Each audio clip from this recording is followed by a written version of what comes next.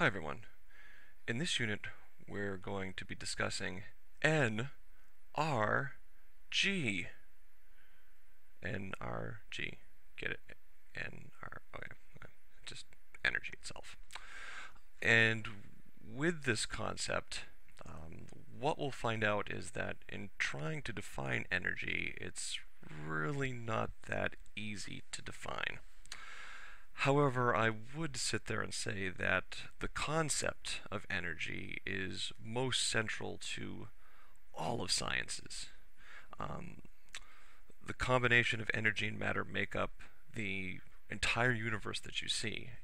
You either see matter or you see energy, and that's basically what it is. Although I guess there is some stuff called dark energy and dark matter, but we don't have a handle on that stuff yet. Um, Matter is a substance, and energy is the mover of substance. So I would agree that the idea of matter is relatively easy to grasp. I mean, it's stuff that we can see, you can smell, you can feel, it has mass, it occupies space. But on the other hand, energy is kind of an abstract idea. We can't see it, nor can we smell it, or feel most forms of it. Okay? And not surprising, the idea of energy was unknown until relatively recently. Even Isaac Newton had really no idea what energy was, or is, I should say. And its existence, energy, was still being debated until the 1850s. So, although energy is familiar to us, it's kind of difficult to define because it's not only a thing but also a process, kind of like a noun and a verb together. And it really is central to everything, to all sciences. If you've already taken a chemistry class, you may have studied chemical reactions. Well, this may look familiar to you.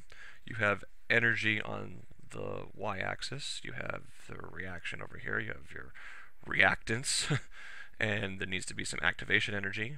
You can speed that up using an enzyme, but then the products end up being at a lower energy state. So it gives up energy in this particular case.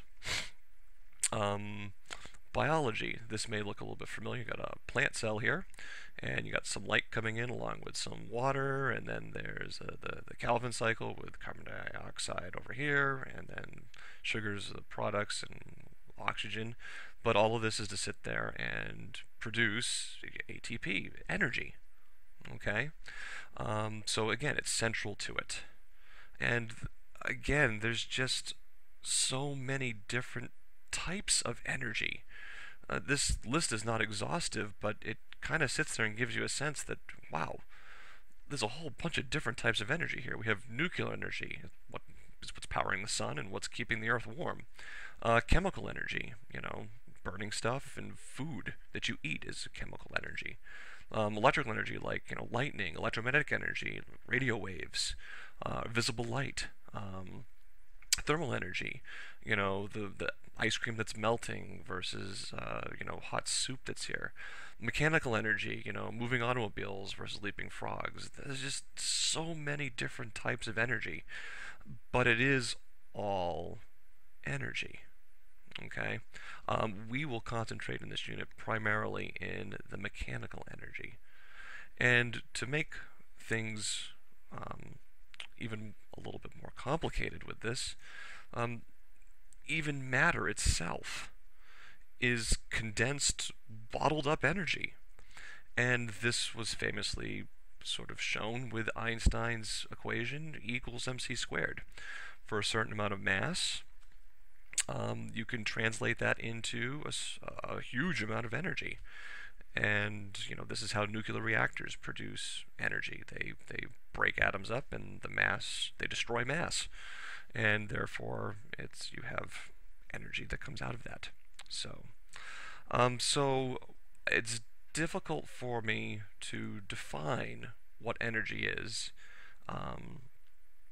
Again, we can kind of We kind of know it when we see it, as they say. And in this particular unit, we will start off on some related concepts, primarily work, and giving at least to have a definition of it. So I'm hoping I've shown you, or at least given you some insight into how expansive the idea of energy is, you know, NRG.